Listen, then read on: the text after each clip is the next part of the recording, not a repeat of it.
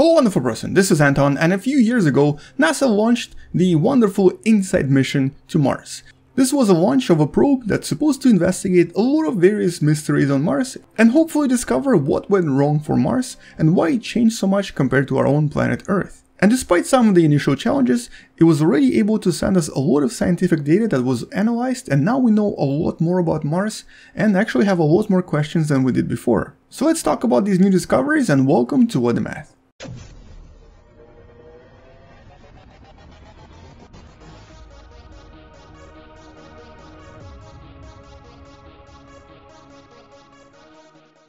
Very recently, NASA released the so-called surprising year of science on Mars. This was essentially a combination of all of the data collected by the InSight mission, some of which was actually a lot more surprising than we thought.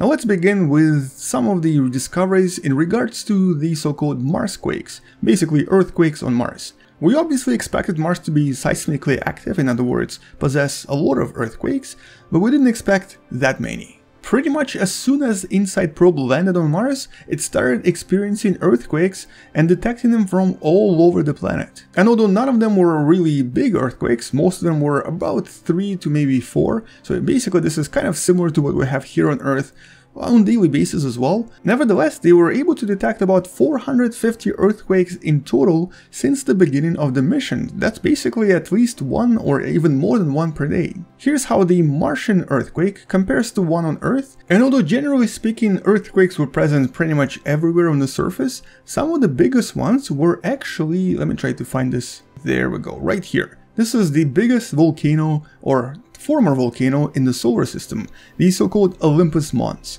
Now here, this is a huge structure. Its height is basically 22 kilometers, and that's 3 times the size of the tallest mountain here on Earth. And because of the sheer mass of this object, it generates a lot of pressure on the actual planet. And all of this pressure then generates earthquakes, and some of the biggest ones were actually inside these fractures right here that you see on this beautiful picture. These are actually called Cerberus fossa, and all of the biggest events happen in this region, very close to the biggest volcano. And because of these observations, scientists deduced that inside of Mars, basically the internal parts of Mars, are much more fractured than Earth and even the Moon. And the fracturing probably happened because, well, first of all, Mars no longer has any activity on the inside, or at least not enough, and also because of the actual shrinking of the planet.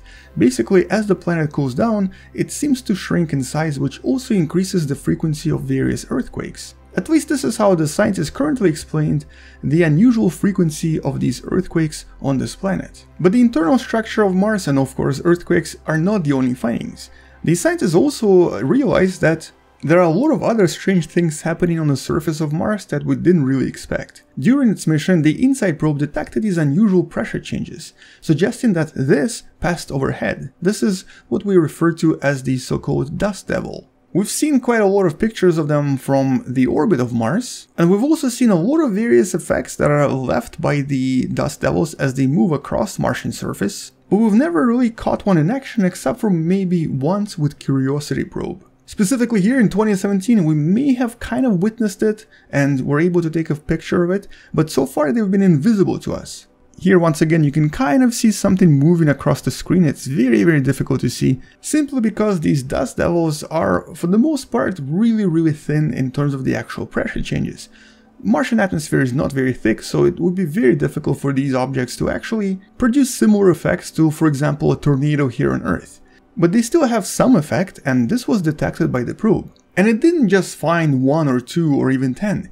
It was able to detect thousands of them, meaning that there's actually a few of them every single day passing close enough to the probe where it actually can detect them. And so if we do end up going to Mars one day and possibly even starting a colony there, we do need to be aware of these potential problems. Another really unusual discovery was in regards to the magnetosphere of the planet. We've actually previously measured the magnetosphere of the planet from the orbit using probes like, for example, MAVEN, and we had a pretty good understanding of what the total magnetosphere of Mars was. But when the InSight probe did it again using its own magnetometer, it discovered something completely different. The actual magnetosphere on the surface was about 10 times stronger, or at least the magnetic part was 10 times stronger than we thought it would be. and this is something we can't really explain just yet. Currently we think that maybe these magnetic effects are coming from underneath the probe, from the actual magnetized rocks where the probe is located, but as of today there is really no good answer how the magnetic forces on the surface are about 10 times stronger than what we believe them to be. In other words, there seems to be a magnetic field on the inside, and it's created by something and it's being maintained by something, but there is really no good explanation on how deep it is and what's really making it. Because as I mentioned before, we don't really detect this from the orbit, so it's something coming from within.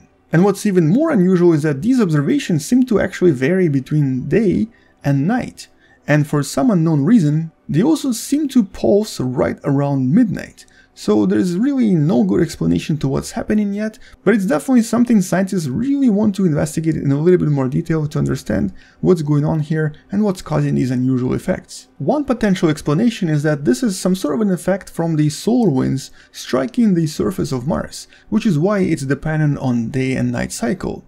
But this is just an assumption and there is no definitive explanation just yet. And to try to explain this, we actually have to investigate the Martian core in a little bit more detail and take a look at what's happening on the inside to see if it's actually something that creates magnetosphere down there. And the last discovery coming from this mission, at least as of today, are the sounds of the Martian surface. Now unfortunately, if you were to just stand on Mars and try to listen, you would not really hear much. Some animals would because it's so-called infrasound, it's basically really low frequencies, roughly around 10 Hz or so in frequency, but because we can digitally process the sound to be heard, this is roughly what all of this sounds like if you were to stand on the beautiful surface of Mars and if you were able to perceive these sounds. And here's what all of this sounds like. This is from the video you can find in the description below, released by NASA itself, and the sounds you're about to hear are essentially the Martian wind.